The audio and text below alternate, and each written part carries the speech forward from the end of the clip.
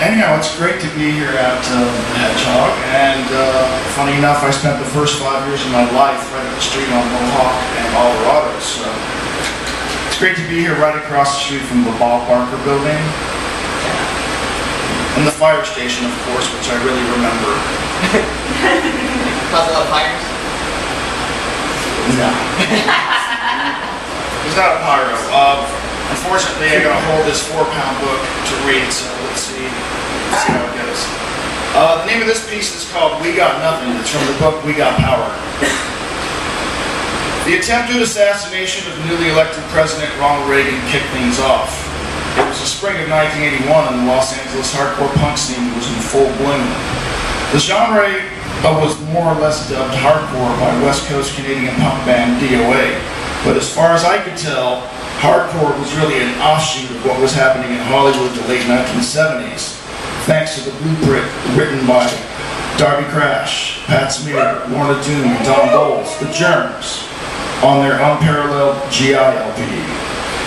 Of course, Orange County's Middle Class put their out-of-vogue EP out a year before that. Darby died at the dawning of this era, never knowing what his legacy would beget. Okay, so Sid beat him to the punch, but both their images were selling an equal amount of t-shirts at the time at the two post-punk record stores on Melrose, Final Fetish and Flip. Mask-era punk was fading. Only a few bands survived from the class of '77. A great divide emerged within the scene over punk proprietary rights. Some of the old-timers were not exactly thrilled with the second generation of fans of this music, i.e., my friends and me. They would scowl at us through their jet black dyed hair and doped up jaded cool. Where were you 2 years ago when it mattered? You see, at the time, 2 years was a really long time. All the really cool kids were eternally so much cooler than you because they were there first. Granted, the first wave of LA punk was filled with incredible and diverse bands like X, the Weirdos, the Zeros, the Bags, the Controllers, the Dickies, the Dills, who had transformed into rank and file at the time, the Avengers from SF and LA, the Alley Cats, the Plugs, the Deadbeats, Black Randy, the Metro Squad, the Screamers, the Go-Go's, who would become the #1 band in the nation in 1982. Nonetheless, the fact of the matter was that it was time for a new generation to emerge. This new music was much more aggressive, faster, and the songs were shorter. The bands were younger, less urban, less arty, and less learned musically. The fans were also younger, less urbane, less art school. We were suburban skate kids out to fuck shit up. The words of the prophets were written on the bus benches in magic marker. Fuck art. Let's slam dance. Faster, louder, shorter. Being hardcore for me meant really being into it. Rather than just to be there for this music that we loved, we started to document the scene through photographs, writing, and when I could afford it, Super 8 film. I was an avid reader of Flipside, the fun SoCal punk fanzine, and I also seen Slash magazine on the stands at Rhino Records on Westwood Boulevard. I had sort of wanted to create something similar. The idea festered for a while until a new acquaintance and a local West Side punk enthusiast named Alan Gilbert took the initiative to actually get the ball rolling with We Got Power. Alan and I wholeheartedly agree on music. For example, we both had a fondness for the Electric Eel's Agitated single, the debut Meat Puppets 7-inch, later known as In a Car, the Red Cross EP on Posh Boy, and a half-Japanese 7-inch that Alan had. In addition to doing some writing and photography, I helped put the first issue together, along with Jordan and Jennifer Schwartz. I'd already known the Schwartz siblings as kids from my neighborhood for a year or two before the LA hardcore punk scene would engulf us. Although he doesn't remember doing so, Alan christened the zine We Got Power after the Negative Trend song I Got Power, which appeared on the local punk compilation Tooth and Nail, a favorite of ours. Alan soon bowed out as he moved away to attend UC Santa Barbara and fell away from the LA scene. Santa Monica High School honor roll student and Keith Richards fan Kim Pilkington then became a part of our crew. We were bored teenagers trying to amuse ourselves and spread the word of these bands and the music that we loved. Music that meant something to us, something that we thought could change the world. We dove headfirst into documenting and promoting this music and these bands. By now, the scene had shifted from the small and insular Hollyweird to reach the teething masses out in the suburbs of LA, primarily the beaches. Huntington Beach, Hermosa Beach, Long Beach, Oxnard, Santa Monica, Venice, and so on. The bands were Rhino 39, Black Flag, Circle Jerks, Fear, Gun Club, Suburban Lawns, Bad Religion, The Adolescents, The Stains, The Descendants, Saccharine Trust, The Minutemen, Social Distortion, TSOL, Red Cross, Agent Orange, The Last, The Urinals, Angry Samoans, The Mentors, Suicidal Tendencies, Secret Hate, Shattered Faith, Channel 3, Aggression, spelled incorrectly, The Chiefs, spelled incorrectly, RF7, White Flag, Wasted Youth, D-Cry, SVDB, China White, The Vandals, Youth Brigade, Christian Death, Overkill, Dr. No, The Crowd, Legal Weapon, Mad Society, Sin 34, which was my band, Caustic Cause, Lost Cause, Crankshaft, Red Scare, Symbol 6, Modern Warfare, The Crew, No Crisis, The Hated Principles, Civil Dismay, Social Dismay, Anti, Lunar Defiance, Twisted Roots, Castration Squad, The Disposals with Janet Housen, The Naughty Woman, The Adams, The Ozzy Hairs, Toxic Shock, Manson Youth, Youth Gone Mad, The Patriots, Saigon, The Detours, and dozens of other bands that nobody ever heard of, which seemingly existed only on local compilation albums and gigged primarily at house parties. Occasionally, West Hollywood nightclubs like the Starwood or the Whiskey a Go-Go would still host shows. That is until the Whiskey actually boycotted hardcore punk rock. For the most part, hardcore gigs occurred in faraway suburban and urban spaces, like old movie theaters, bars, warehouses. These off-the-map venues were usually in rough neighborhoods, like Bard's Apollo in the Crenshaw and Adams district, the Vex, which had 3 different locations in East Los Angeles, Godzilla's in Sun Valley, the Brown Box in Culver City, Mendiola's Ballroom in Huntington Park, Happy Times Roller Rink in South Central, the T-Board Roller Drum in Pico Rivera, Bob's Place in Watts, Seamus O'Brien's in El Monte, the Longshoremen's Hall in Wilmington, the Dancing Waters in San Pedro, the Cuckoo's Nest in Costa Mesa, which was a nice neighborhood, the Barn at Alpine Village in Torrance, the Cafe de Grand in Hollywood, and plenty of other one-off dives. We knew very little about publishing, but we learned as we went. We were certainly not in it for the money. We did sell a decent amount of ads, which helped subsidize the publication. The big rewards for us were getting onto the guest lists and receiving free records, which Jordan and I sometimes would fight over. Okay, I get the rap music for Rap People comp, and you get the Zero Boys Vicious Circle record. By chance, our very first interview was with Pico Rivera's Circle One, a new band that impressed us with their cassette demo. The band was named after a Germ song, although they took great pains to explain otherwise. Circle, a group of people bound together by common interests. One, united. At one point during the interview, the tough, muscle-bound singer John Macias mentioned that his father had ran a print shop. As fate would have it, John's dad, Mr. Macias, became our printer. Mr. Macias suggested the offset printing, the Day-Glow ink, the glossy cover, the high-quality paper. After receiving our original page for the first issue, he had the insight to recommend the best ways to preserve the zine for years to come, and he did it at a fraction of the normal expense. The quality of the paper was closer to a high school yearbook, rather than newsprint or Xerox.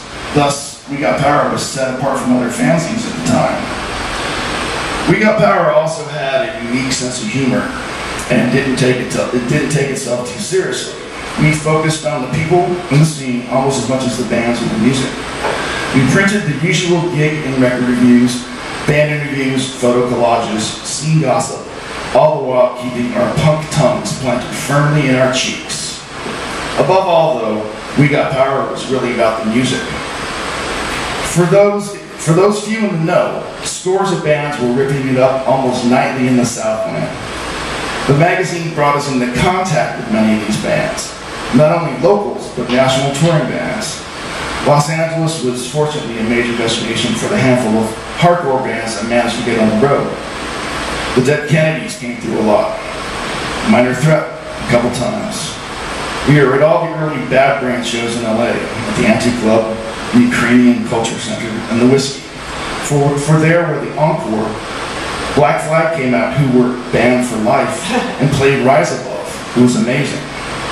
Meat Puppets came through quite a bit, as Phoenix is basically a suburb of LA. Plus, we also saw SSD, DeCroisen, The Necros, Flipper, Butthole Surfers, Big Boys, The Misfits, and Government Issue. There's that Germs influence again.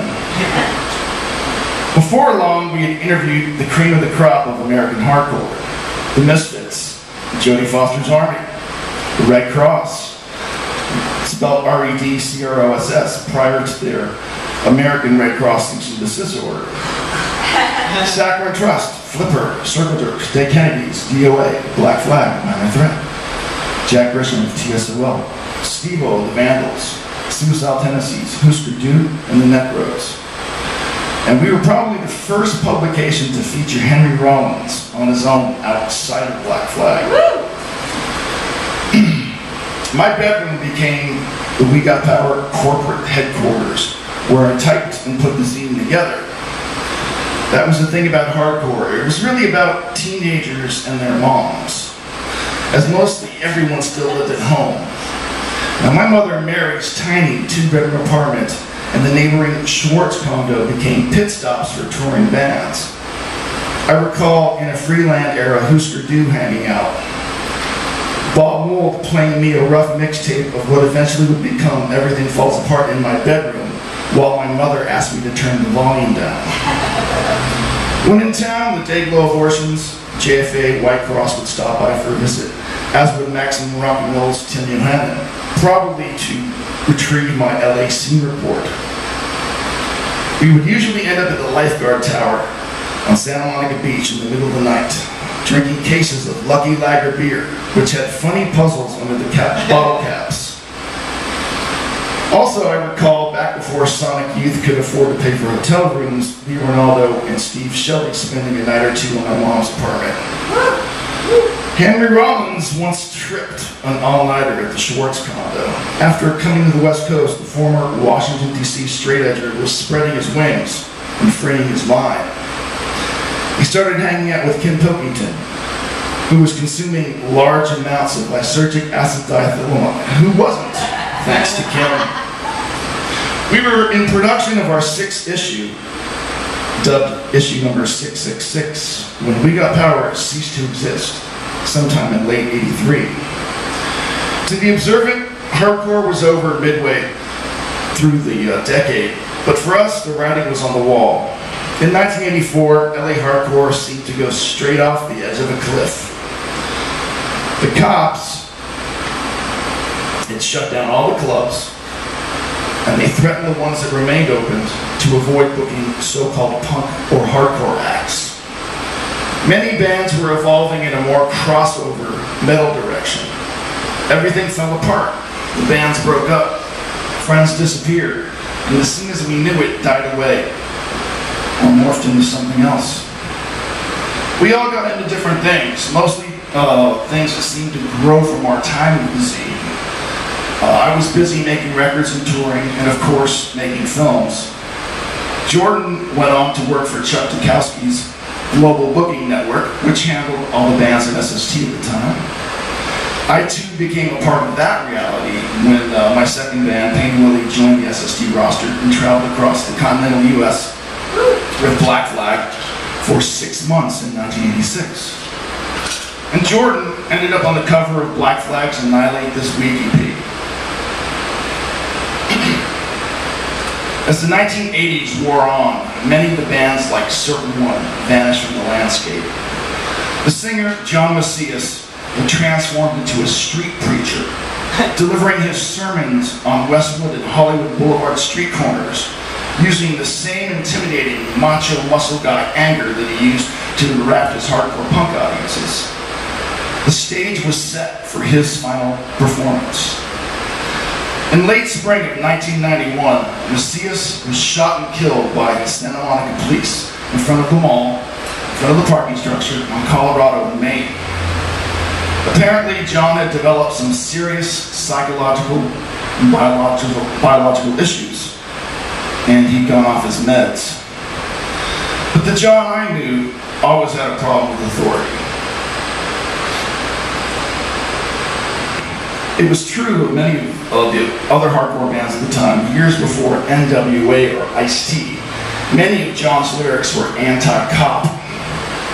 Already, the LAPD was long known for its rabid anti-punk agenda, hassling anyone who looked punk and raiding and shutting down punk shows umpteen times over. Keep in mind that this was prior to the public exposure of the corruption of Police Chief Daryl Gates' famously crooked Manpark division. According to witnesses and articles published in the Santa Monica Evening Outlook and the LA Times, Macias' rampage was set in motion by a security guard at the Santa Monica Pier. Apparently, John was interrupted in the middle of a sermon, and that's where the trouble started. John reportedly dropped the security guard over the side of the pier, 25 feet to the parking lot below, fleeing on foot up the pier to Colorado Boulevard, where Macias entered the McDonald's. He approached an elderly woman, a German tourist who was enjoying a Big Mac. He snatched it out of her hands, punched her in the face, and stomped the burger on the floor. He then fled across the street, where he was seen running down the embankment of the 10 freeway. Motorists reported seeing him in the McClure Tunnel, reaching out as if attempting to grab people from their quickly moving vehicles. Somehow he re-emerged on Colorado, where he was spotted by a passing squad car, which called for backup, the Santa Monica Police Department being half a block away. 3 squad cars and 6 unarmed cops surrounded him, guns trained on his upper torso. Unarmed, he charged the 6 cops, professing aloud, "God is gonna watch you die, pig." Macias was apparently not going to go down without a fight. Reportedly, it took 8 bullets to stop his advance. Many bands professed their disdain for the Men in Blue, but not many of them followed through like John Macias. It was a tragic end for a troubled man. If not for John Macias and his father, We Got Power would have never been the publication that it was.